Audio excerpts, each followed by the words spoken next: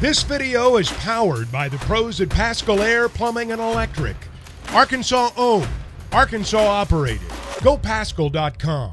Clay, it's always good to have a leader of your team coming back to school, as it was for KJ Jefferson.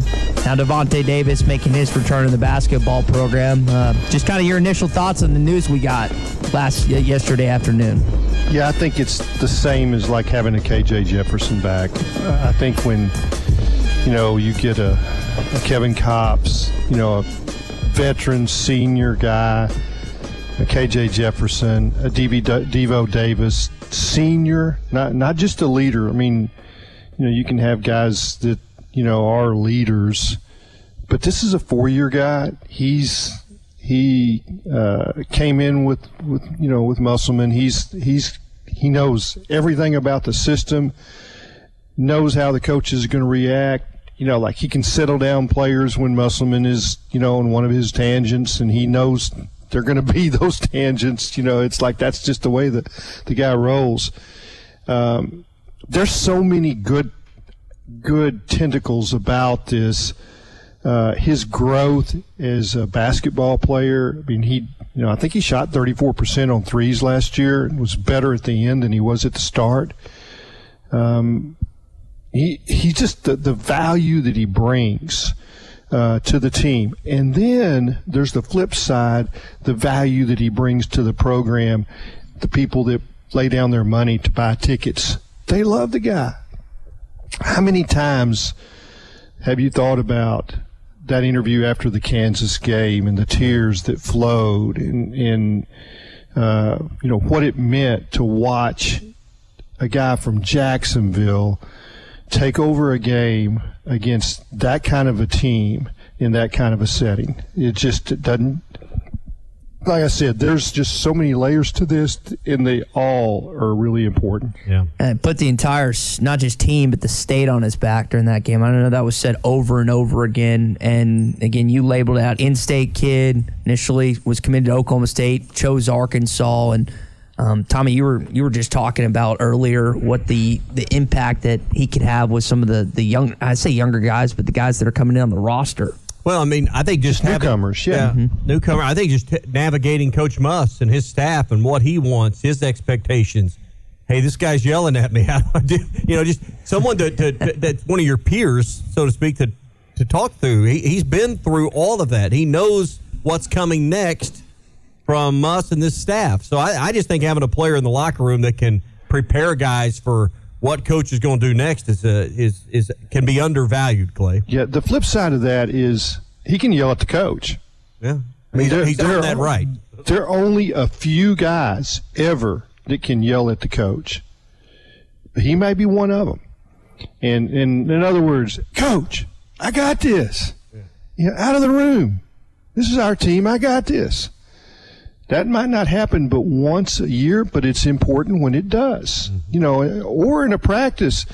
And I watched a practice last year. He had nicked up his knee a little bit, did not practice that day, and he's on a bike most of the time, a stationary bike. And something was going on, and Musselman was making a point. Devo hopped off the bike, ran out there, and he says, Coach, let me explain that to him. And, I mean, he went off. And, I mean, Nick Smith and some of those other guys are like, holy crap.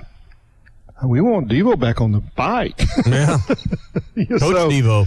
Yeah. And so and the coach is just, he steps back and he's behind everybody. They can't see him. He's grinning from ear to ear.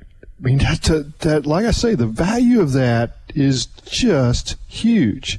And there's so many times the coach isn't in the locker room. And there's got to be somebody holding court, and he'll be the guy. Yeah. Jordan Walsh going to move on and remain in the draft. I don't know if you've talked to Muss or anyone over there, and it's just it's fresh news from late last night. But I'd like to get a better feel, Clay, of where his game has really improved from end of March till now. Because I think a lot of people had the opinion that maybe he wasn't quite there when the season ended, but clearly the draft process has brought some improvement to his game to make him feel like it's a solid decision to stay in the draft process. Yeah, so I'm going to speak on that a little bit. I thought he looked like an NBA player last year. And in some ways, he was frustrated because he tried at times to do too much on the defensive end with his hands. So active and fouling. And that was the number one thing he had to clean up, because when he was out there, he impacted games. He played above the rim. He played physical. He did all the things, like 1 to 10, about 8 of them that I thought, well, that looks like an NBA guy. But then there was a couple of things that he did, which is, foul too much. And when the ball would come through the lane, he would reach and hack. And he would, he got the ball a lot of times. He poked it away. And, he poked it away on the free throw that was really big. So he did some things with his hands that were really aggressive that either were wonderful or immediate fouls. And so the things that he had to clean up were really minuscule in the grand scheme of, okay, if I'm an NBA team, what do I think of that guy? Well, I want him. But it's not the polished player, but it's, a lot of the things that are really hard to, find, he has and could do. So I'm not at all surprised, because if he stays on the floor, he impacted games every time. I mean, we saw big moments where he'd play 5 minutes and the plus or minus would be off the charts good with Jordan Walsh. And I thought Jordan, for being a true freshman, was very steady Eddie, even when things didn't necessarily go his way. Played like a man. Yeah. Now the question becomes, with Jordan announcing that, you've got one roster spot currently remaining on this team. Clay, Tommy and I are in agreement. You got to go get a big man. You got to go get a man's man. What do you think they need to add to this roster out of the portal?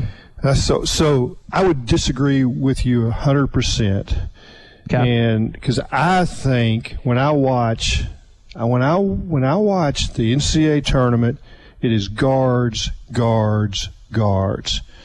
and I would find another guy that can score the basket and can shoot the ball. All right, so I'm gonna push back on this, because while that's very true, and but that's all you need to say. That's true. Okay, that's all you need to say. You've added 5 guards out of the portal in the last 2 years. Get you another one. The Adam Sanogo, as good as those guards were for Connecticut, Adam Sanogo was an unstoppable force down low. We didn't have anyone to guard if you can find me one of those, take him. There's not one out there. No, I realize that, but you think about... You can find an Oliver Miller, go get him. You think about the front... You find a Corliss, go get him. But I guarantee you, there's 100 guards out there that could help this team. 100. I just wonder about the front court depth, because you lost Trevin last year, and you had Mikal here. Mikel's in Little Rock now. You think about Makai, Jalen Graham, who's not exactly dominant defensively in the post, Trevin Brazil, who will be coming off that injury. And then you're adding in Bay Fall, who Bay has the athletic ability, but he's a small, slender freshman that hasn't hit a college weight room yet. So that's why I think the front court depth is lacking. And the guards, again, it's important, but you seem to have added 5 to this point. That's where I'd kind of swing. I'd get another one. I mean, it's just every great team, to me, has 6 or 7 guys that can shoot the basketball. And of all the 94-95 teams that were as good as anything you can imagine, they had the big guys. They had 6'9", 6'10", 6'11", 6'11". They had that, and it's important. But they won games because they had 5, 6, 7 guys that could all shoot the basketball, and you just couldn't stop them. They were going to score. And that's the kind of team I like to watch. And it's when I watched Baylor win the national championship, they could fill it up with about 6 guys. When I watched UConn, it was always, to me, their scores. Now, they did have the big guy, but I think he is a freak over the last 10 years. I mean, I saw Anthony Davis, and I saw this guy. There's only a few of those out there, and I don't think I don't think they're low-hanging fruit that you can just go get. Yeah. But I think you can probably find another. That's me. I was really pained last year not seeing a team that could score the basket from the arc. Mm-hmm. I think they still determine the winner with points. So someone that can put it through the nets. And you got to rebound, and you got to stop. Yeah. You got to match the other team's big guy. But it just seems like of late the game has been more about the guards. Clay, Scotty Bordelon is down at SEC spring meetings in Destin at Miramar Beach, and he's talking with coaches. He's listening to Greg Sankey and everything else, and doing our best to monitor what's going on with the gambling, the NIL transfer portal stuff. But the 8 or 9 game schedule seems to be the hot topic here on these airwaves, and I wonder your thoughts with Eli Drinkowitz and some of the other coaches having strong opinions. I was surprised to hear Drink say that they want 9 games. Missouri, who has not fared well in the SEC. What do you think happens at the conclusion of this week in terms of the announcement from the conference? Yeah. When I hear Coach talk, there's 2 things that come to mind. All right, what's his motivation? What's his agenda? And what, by saying this, does he gain or lose? And it's pretty clear to me that Drinkowitz has kind of checked the pulse of high school players and transfer players, and that they all like the 9 game. And so I bet he doesn't really care, but he thinks that might play well on some young ears. So that's why I think he says what he says. And I think that by and large, what Kirby Smart says is probably how most of them feel. We got more important things to worry about. We're not going to be the one to make this decision.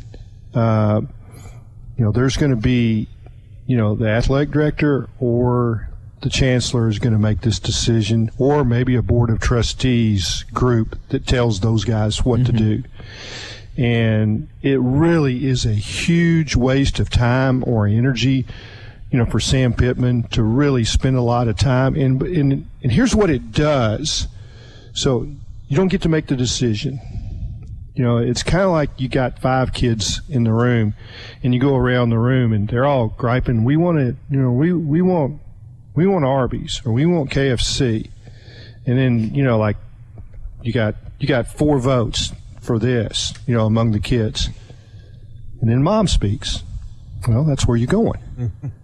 So why spend all that time worrying about something you don't get to decide? And I think these coaches are pretty much in agreement. Somebody make the decision, and then we'll go do our job. Roll with it. You said, I here's where I differ a little bit from that. I think, by and large, this isn't true in every case. Chancellors and presidents listen to their ADs, and they take that and weight it very heavily, and that's what they'll do. And then ADs, the hardest job for an AD is hiring a football coach and finding one that can win and run your program. They want to keep that guy happy. And if your coach wants 8, that's probably the way that you're going to influence it up the chain. If your guy wants 9, that's the way it's going to go, because I don't want to have to replace this guy that I'm happy with. I used to really believe that. For instance, Coach Broyles is the AD and the head coach. He pretty much, had his board, and he knew that it was 7-3 in his favor or whatever, and he bounced that off and said, "This is what I want to do," and they all nod their heads. That's not the way it is now. The head coach is not the most important guy in the room. They are viewed as expendable by most of these boards. I mean, I'm just telling you, the boards think they know it all. And the ADs and the chancellor. I mean, for instance, let's talk about the Arkansas State deal. Do you think Hunter Yurchek made that decision? I don't. I do not. I agree. And I do not think that. I think the governor had a heavy hand in that. No question. And the board was appointed by the governor. Enough of the votes that swing it. So, and if you're the head coach, if you're if you're Dave Van Horn or you're this guy, don't spend a lot of time arguing over what it ought to be. Just do your job and go get the best players and be ready to play. And I think that's what most of these coaches, Lane Kiffin, he's not in charge of that decision because he might not be there in another year. And that's why you don't, and Sam Pittman, is he a 20-year guy? Probably not. So it's not going to be, something that's going to happen in 2, 3, 4 years. These guys are not going to make the decision. Nick Saban's not going to be here in 3, 4 years. Kirby Smart might be. Say that again. Promise me that's going to be true. I said probably. I didn't say I. But I mean, it's the nature. I'm almost 69. It's like, the things that if you're making decisions on what's going to be happening in 2, 3, 4 years with your company, I don't know that I'll be here. So I mean, why ask me? What do you think we ought to do here and here? No, you need to make that decision. You don't need to ask me. Well, history tells us half the guys that are closer to retirement. Not closer to retirement, closer to, being out the door because there's. Just look around. How many coaches have been there 5 years? Not half many. of them will be gone in 4 years. That's just what history tells us. That's what I'm saying. So don't let them make the decision because they're not going to be the ones that have to do it. BetOnline.ag is your #1 source for all your basketball info, stats, news, and scores. Get the latest odds and lines, including the latest player reports for this year's pro basketball playoffs. BetOnline is always your sports information headquarters this season, as we have you covered for all your sports wagering needs. Basketball, MLB, NHL hockey, right down to UFC and boxing. BetOnline is the fastest and easiest way for you to get your betting info, including live betting options and your favorite casino and card games you can play right from your home. Head to the website today or use your mobile device to get in on the action. Be sure to use our promo code BELIEVE to receive your 50% welcome bonus on your first deposit. That's BLEAV. BLEAV. Bet online, where the game starts.